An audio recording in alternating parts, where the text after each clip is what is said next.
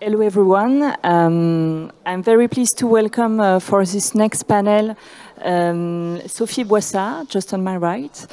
Sophie held various positions in the public sector, and then you joined SNCF Group, and now you're CEO of Korian, who provides services on housing for elderly people across Europe. And quite an important share, actually, of your business and your workforce is located in France, of course, but also in Germany. So that's why it will be very interesting to have this broad perspective.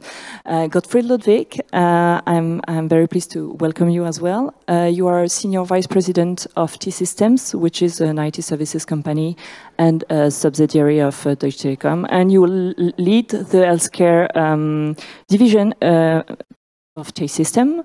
And before that, you were head of the Department of Healthcare Digitalization at the German Federal Ministry of Health. And Katharina Volkmer, you are Chief Strategy Officer at Nuicare. Nuicare is a young German company focusing on providing help to caregivers. So you develop an assistant to support these family caregivers, and you will tell more about your business. We have to address a quite challenging issue. The healthcare system, both in France and in Germany, is actually under pressure. The idea of this panel is to share your views on how to help reduce this pressure. But first of all, maybe it will be interesting to have your views and to understand more what's going on actually in France and in Germany regarding the healthcare system. So maybe I will first start with you, Sophie Boissard.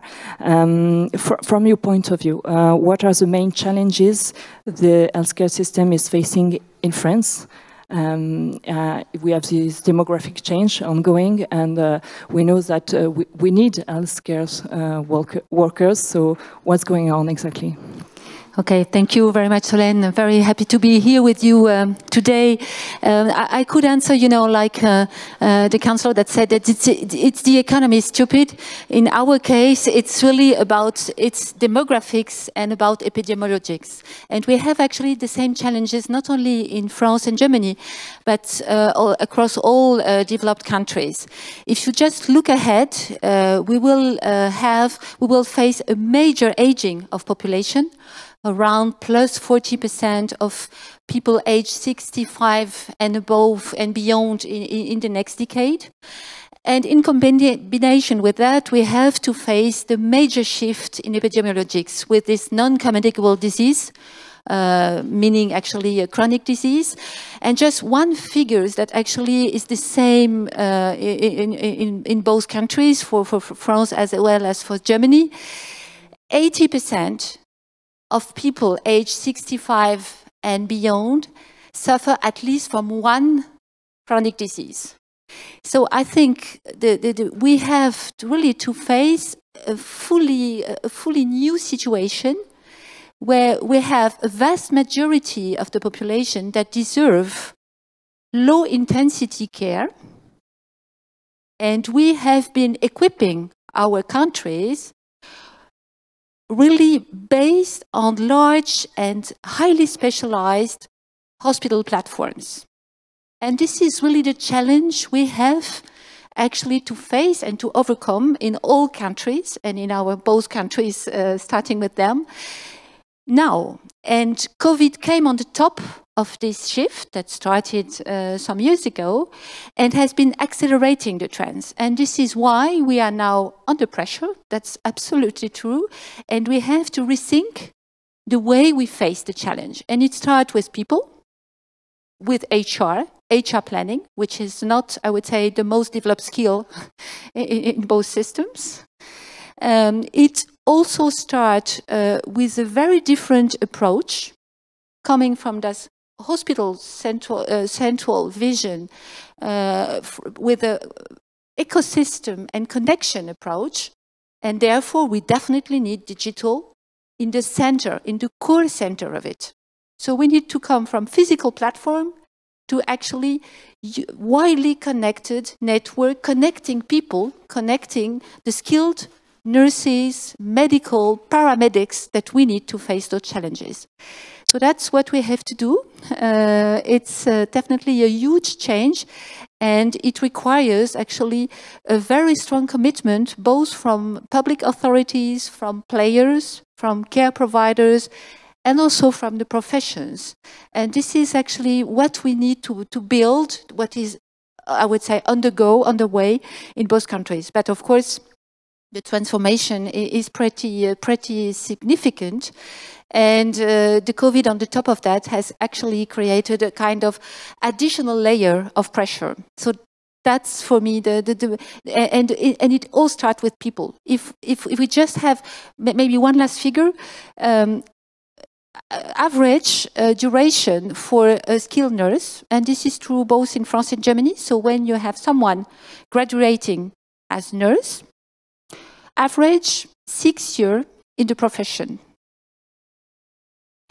And the less we actually train and qualify skilled nurses, the more burden on the shoulder of the ones that are acting as nurses, and the less they stay, actually they remain as nurse professionals. So we have currently a huge turnover of skilled nurses in the system. And we haven't been rethinking the workforce planning according to that. So we should actually double the number of people we train every year. The young one, the middle-aged one, also the people that are highly seasoned and want to come back to care. And for the time being, this HR planning is not in place. And so this is why there is such a pressure on the professionals that are currently acting as nurses or paramedics and also as physicians. Thank you, Katharina. And maybe do you share also this idea that one of the main problems is to find the people to take care of the elderly people, and maybe you can explain also how New Care can help with this problem. Yeah, so thank you very much for the invitation and putting a little bit more light on this very important discussion. As Ms. Boissard also just said, it's people who will be taken care of, and it needs people to take care of them. But maybe a little bit more quickly recap on NUI. So I'm the Chief Strategy Officer at NUI Care, and doing this, we are looking on a daily basis into this challenge. How do we help caregivers? And we are looking into informal caregivers. So we are looking at a little bit of a different part of or kind of people. So we are looking at how to help and empower informal caregivers. So caregivers who are taking care of people at home.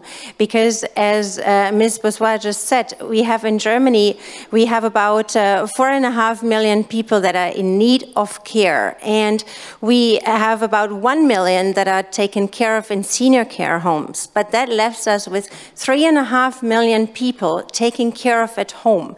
And 80% of these people are taken care of by informal caregivers, mostly loved ones at home. These can be any one of us. Any one of us could be in the next moment be taking care of their loved ones or their partner, their parents maybe. And this is a very, very big challenge, and it's a great job that people are doing. I know that from a personal perspective, actually, because I worked for 15 years. I worked for big agencies and for big companies, including Nestle, Coca-Cola, and BMW. And one day I got this challenge, what I just explained. So I I got the news, or we got the news of my grandma having a terminated illness, and I did quit my job back then working for Coca-Cola globally to actually take care of my grandma at home, and that left me with a very difficult situation, but ultimately, for me, the most important job of all the jobs that I've done so far. And I was surprised, actually, how little there is in terms of help for these people who are taking care. These are people like you and me, like every one of us, who don't have, and what Ms. Boissard just said, it usually takes a long year of experience to do this very hard job, and these people don't have it. So what I believe is that we, and we are facing what we just heard, we are facing a situation where we all get older, and there won't be enough people to take care of all of us, of the people, and this gap will be bigger. And without the informal caregivers, the system would just break. And one of the solutions is a hybrid solution, or a digital solution, actually. So we at NUI, and I believe in general, we need to empower informal caregivers who are doing this great job. And at NUI, we are looking at a hybrid solution, and now coming to the point, we're looking at a hybrid solution so that we, on the one hand, that we have digital solutions like an app actually that would help you or every one of us with information you might need, with an overview of the bureaucracy that we have in Germany to get, for example, financial support, to help you with all the organizational struggle that you are getting into.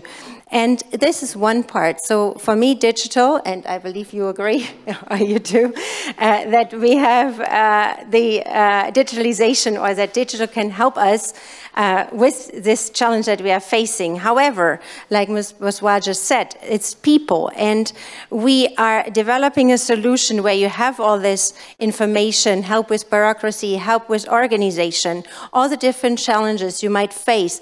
Plus, you always have like a kind of chatbot in your pocket so that you anytime can ask. Plus, we have now at NUI also a hybrid solution, meaning you can actually call us with any question you might have, or one might have, regarding care. And that is just one other solution that we believe is needed. Thank you. Gottfried, maybe you can explain how how digitalization can actually help to reduce the pressure on the health system. What kind of services can be developed, and maybe you can also help us to understand where do we stand in terms of digitalization for health, because we are talking a lot about people and how digital can help us. Actually, it's not very clear for everybody. Yeah, so thank you very much, first of all, for having me, and thank you very much. I mean, Sophie Boissard already pointed out what kind of huge challenge we are staying in front of, right? And this is not depending if we are looking at France or if you're looking in Germany. I think it's worldwide, and especially in Europe, it's really an enormous challenge we are facing. And to come to your question, obviously, the only chance we have is to use digitalization.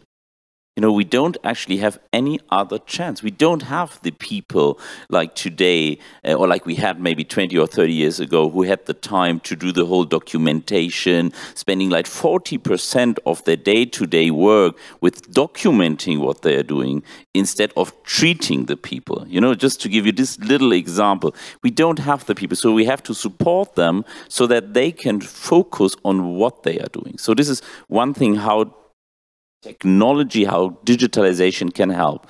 And another aspect, I mean, we are one of the leading system integration like companies, right? For me, one of the main challenges at the moment is also how do we connect the different data points we have in the system, in the hospital, in the nursing care, in the doctor's office, in NUI care, in any kind of application, to learn more about the diseases, the chronic diseases, how we can prevent that. Because we have a lot of people getting ill where we have now probably more knowledge, or we are capable of learning more out of the diseases, so we can help them to, or we can prevent the diseases to become so like crucial that we can have the care maybe in a later stage. So this is a very, very important topic for me, to ask ourselves how we can combine the data sets regarding patients, regarding diseases, and then help to have a better prevention system. And this is what Sophie Boissard pointed out perfectly, because we are in the middle of a transformation. The system is spending a lot of money. You know, in Germany, just for care, we are spending about 55 billion, and for health insurance, we are spending 260 billion euro per year. And the question is, how can we like shift the money invested into the physical system into a more technology-oriented, patient-centric system, using and fostering digitalization? And the last point is, how actually can we come to a European solution or to a German-French solution? Because today, if I look at the technological application, like helping that, you know, like you are going from every regulatory office to every other regulatory office, and you try to enter the market, and that's quite challenging. And because we are talking about German-French cooperation, and we're talking about sovereignty of data and healthcare systems and all of that, I think one step forward would be really to foster a common, at least regulative perspective onto technology. I'm not talking about reimbursement, that's a different topic, but at least having this kind of perspective. What is a medical application? How do we define that? And what is needed to be accepted in the healthcare systems? I will stop here. Thank you. Where do we stand exactly in terms of sharing data? For you said we need to be more connected to make sure that doctors can share data, but it seems maybe we are at the very beginning of this process. But maybe you can explain what so at least stand in Germany. Yes, sorry. At least from Germany, we are really standing at the beginning, right? I mean, we now developed the electronic patient record, which is out there, which should be the data exchange platform, which is like developing very, very slowly. So from a like critical perspective, we are really at the beginning, probably like 15 years behind every other industry we are looking at and we are supporting. But to be a more positive approach, I think there are a lot of examples who show us how we can actually connect and exchange data. And I think for us, the challenge is how can we like do, you know, how can we like do a leapfrog? So how can we actually jump forward in the healthcare system, keeping the data sovereignty within, like, with the patient, with the health system within Europe, and then use the data. But at the moment, we are really standing at the total beginning, to be very honest.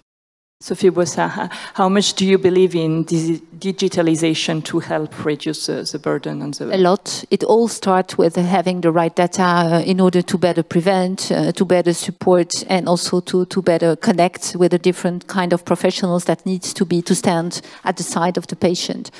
Maybe where in France do we stand for in this process? I think we have definitely a very clear framework from a regulation point of view when it comes to patient record. And we are at Korian, we use it on a very systematic way for all the patient and resident that we have everywhere. So we have the same template, the same type of record, and of course everything is done under the provision of GDPR regulation. And we are actually doing the same. Yes, actually, we share, of course, with all the professionals that have actually something to bring into this patient path, and we are doing exactly the same in Germany. I think because we are at scale, we have more than 250 different facilities. We have 16,000 care professionals in Germany, so they are all using exactly the same type of system and implementing the same regulation. Where I really think that from a framework we have with GDPR pretty much the same starting point. It's very much about culture. culture of the care professionals that are kind of a little bit reluctant to share data because of privacy and because also it's their data. So we have to come from a kind of one-to-one type of relation to something that is really a kind of ecosystem to support the patient, and this is really a huge change for many professionals, and we have to organize things at scale. We at Korian, we are located in 7 different countries across Europe, more than 1,000 facilities, care facilities, post-acute, primary care facilities. So we have the scale to actually work with ITIS providers and to really structure the way we want to use data in order to support. Then, of course, we need infrastructure, we need Wi-Fi, we need cloud commodities. So we have really to do this equipment and invest roughly around 200 million, looking forward to really do this leapfrog jump that you were mentioning, Ludewig. And this is definitely something that is key for looking forward. But I'm back to what I'm saying. We won't come to something that is fully automatized. This is nothing of what we want. Care is about relationship, is about people standing for people, and it all starts with that. We need to have the right number of caregivers all across the board, and we need to double the number of paramedics we train every year, and all the players needs to contribute to that effort. For the time being, it's not at scale. At least in France, this is not at scale. Training is done very much under the supervision of public hospital, and they are doing a huge work in training and integrating young professionals.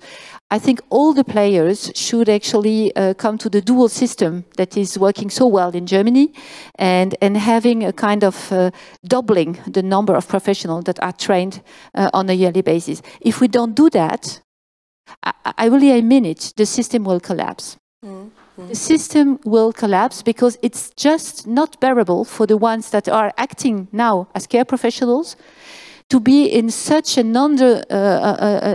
kind of subcritical number of people being present. So we have to change the scale, and this is happening now, not in 10 years, now. For the time being, we are actually attracting a lot of people from outside of Europe. I think that 60% of the professionals have been actually coming from one country outside of Europe.